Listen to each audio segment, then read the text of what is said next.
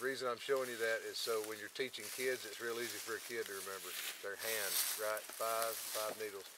Another thing is pound for pound, these needles have 5 times the vitamin C of lemons. Okay? So straight off the tree? Yep.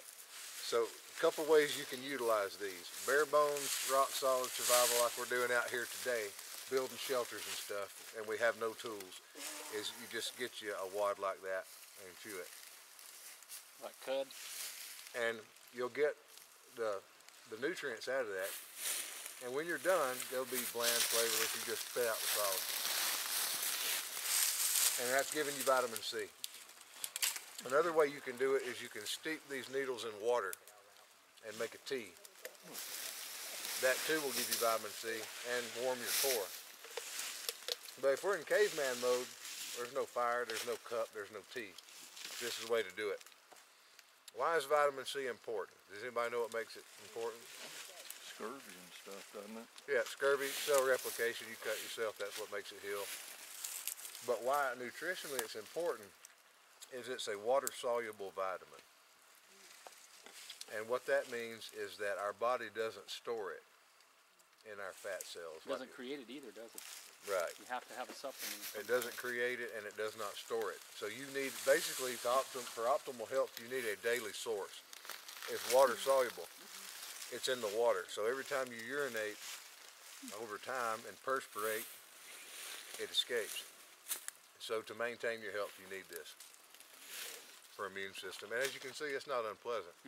No. I get a big wad of them. No, it's not. There's a lot of uses for this tree. So that's one. Vitamins A and C in the needles, chewed or as a tea.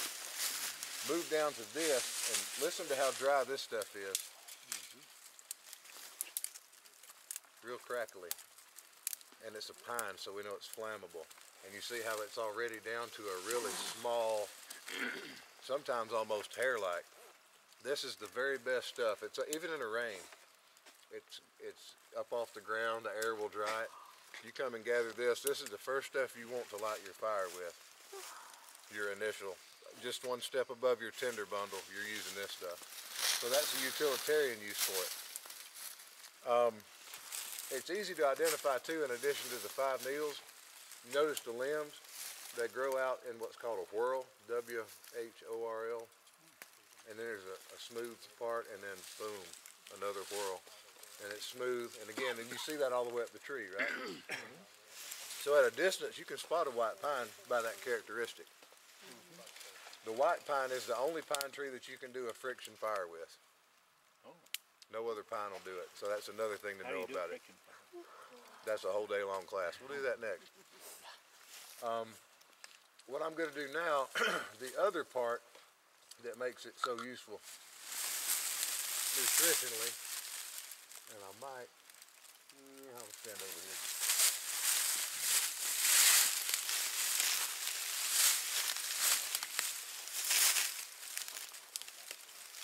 Is the inner bark. The inner bark contains the following: protein, fats, oils, phosphorus, several B vitamins, starches, and some sugars. So that, coupled with the A and the C, it's a nutritional powerhouse. Doesn't require cooking. Notice I'm not girdling the tree all the way around. I'm scoring out a section. This won't kill the tree this way. If you'll hold off on your end and let me do this part first, Wayne, that way we don't shake each other's work. So I'm going to just peel this rough outer bark off ever so delicately. What tree? You want that?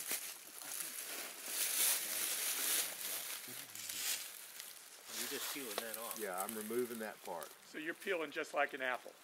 Pretty much. Just getting that rough outer bark off. Okay. And just underneath of the rough outer bark, I find kind of a greenish color. I'm going to go past that. And I'm going to get down to what is white. Hence the name white pine.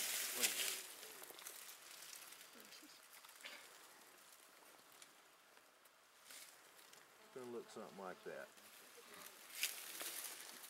With their mask.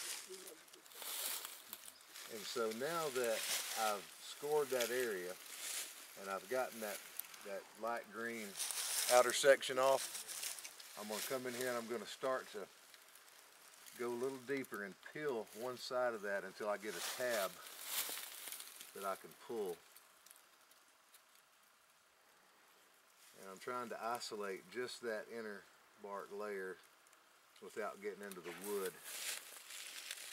And you'll know when you hit the wood because it looks woodish. Very wood-like.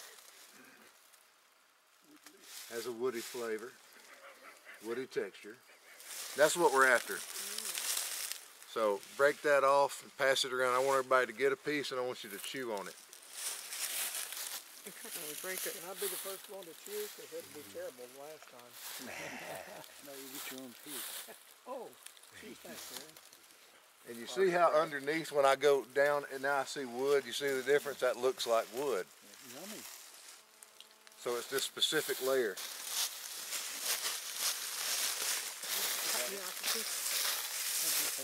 That's it, boss. That's what I thought. It's hard to imagine that if you all that very nutritious. That's familiar behind us. You're the food dispenser. I apparently am. Anybody else hungry? I want everybody to taste it even if you don't want to. Did you get some? Anybody need some? I've had it. Not Who today? had some nice? No, I've had it. Pass that around. Who had some Y'all didn't know this is what we're having for dinner, right? This is it. Now, Dave didn't get any. I've had it before. now some of these more light, airy, paper-like, that's going to taste even better than some of the thicker. Make sure everybody gets a taste. So again, this is chew and withdraw the nutrients, or just eat the whole thing? Swallow. Got it. Eat the whole thing, huh? And people, I'm about to swallow these needles. I say on the needles you can discard them because by the time you chew sufficiently, you pretty much rendered it. With this, I've seen it boiled, taken off in strips and boiled. People say like pasta, nothing like pasta. I have seen it dried and ground into a powder and used as a flour substitute.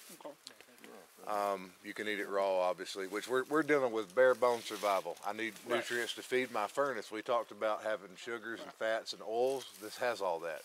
It has protein. So that's really huge nutritionally. This is a tree and we're getting fat, we're getting oil, we're getting protein, we're getting sugar, we're getting carbohydrates, we're getting vitamins A and C, and it's not going to run from us. We don't have to club it in the head. It's a sure bet. We can find these trees and just get these nutrients. How much you have that alone sustain you? And this will heal over. It can. Between these two nutritionally, that's a big deal. How much do you have to eat? What you want. How much cheeseburger do you eat? A whole tree. You know? And you'll be surprised how fulfilling a small meal like that can be when you're truly hungry and you get more in tune with your body and you're not just eating because it's available. There's been times when I eat just like a single slug or a snail and you can feel it hit you. It's like, okay, I've eaten something. And you look at the animals, they don't go out and gorge, they just constantly ingest little bits as they go along. But in the wintertime, this is easy to spot in the mountains. Like I say, nutritionally, it's a powerhouse. It's got a lot of stuff in it that can get you through. Now, that bark that I passed around is also medicinal. It's an expectorant. If you need to break up a lot of mucus and cough it out, you take a strip about like what I did here and steep it in water for 20 minutes and ingest that, and that's a good expectorant. So you got food, you got tea, you got medicine, you got the utility of it for fire. And even topically, some people apply that to wounds and for a dressing. So it's useful. And even a kid can spot that. It's slick and then boom, slick and then boom, and then 5 needles. So you can't miss it. There's no poisonous lookalikes. And in the winter, this is about what there is plant-wise. There's a few other things, but you can look around and see these are prevalent. not that I roll green, but does that kill the tree? Because you didn't girdle. Absolutely not, and that's why I showed you this specific way. Got it. If you come back to this, like when we train here later, come back and look at this tree. What'll happen is it'll heal over, and it'll just, I've got a tree I've harvested off of 30 times. Not much bigger than this, and I've done it on the limbs, I've done it on the main part. If you were to hit the reverse side a little lower, would that be bad for it? As long as it doesn't complete the ring. This is a circulatory system basically of the tree. As long as there's a path where it can come through and do all its conversion stuff, it'll be fine. I try to avoid that. Now that I've done this here, you know, I would probably go to another tree or do something different. If you're really trying to not leave any trace, pick a bigger tree and go for the limb wood.